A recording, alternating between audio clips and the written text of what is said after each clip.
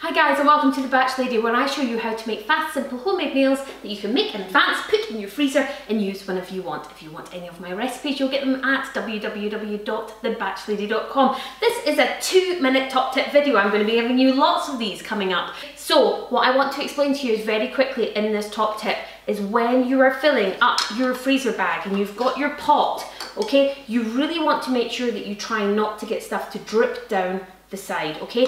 If you put these in the freezer damp or wet, they end up like these and they sort of stick together. So some of these have stuck together, okay? And when they're frozen solid, they're really hard to unstick, okay? So you'll find that you go to take them out of the freezer and they're absolutely stuck. If you pull them too hard, you'll rip the bag. So you want to make sure that you're using a good size measuring spoon when you're filling up your bags, and that you're using something that can hold the bag open for you, okay? So it gives you a bit more room. So these are bag holders and they're fantastic. If you want to know where to find them, simply send me a message. I do sell them, so I can let you know how you can go about buying them if you want. And you want to fill up the bag. If something does spill down the side, once you seal it, just take a piece of dry kitchen roll, okay, and wash it off.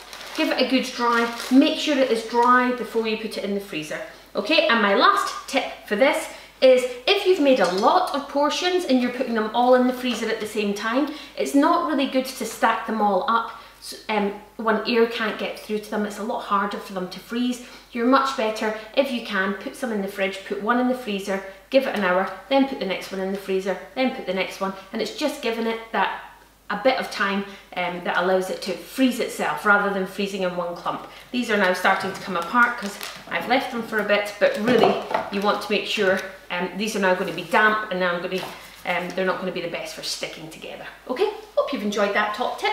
Try to make sure that your bags are dry before they go in the freezer. Thanks for watching The Batch Lady. Bye.